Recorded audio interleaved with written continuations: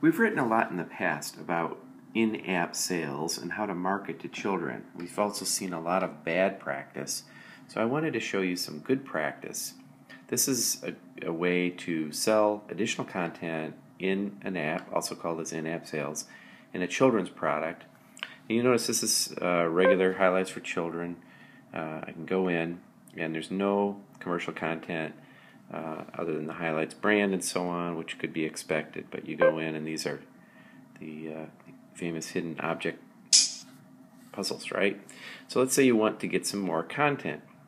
Rather than tease children, here I go to the parents menu. Now again, no commercial content on this screen, which is the main menu, but this is the key part, and I need to slide over. This is very intentional.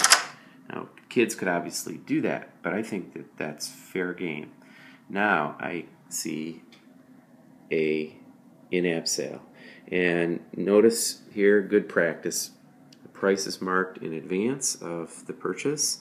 I can also see exactly what I'm getting for the 99 cents, and I touch the word download, which is also reading is required to get to the in-app sale.